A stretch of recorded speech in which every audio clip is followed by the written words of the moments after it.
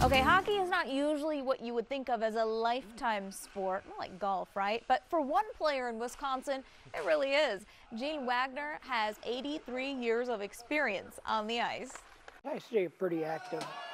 I feel better if I'm moving around anyway. He's good. Yeah, I can't look at even that. ice skate that well. Well, Gene started skating when he was just 4 years old. His love for hockey is so huge that he's not just staying upright, but playing defense and even scoring. Again, 91 years old, folks. That's What an awesome. inspiration. Absolutely. Oh my gosh.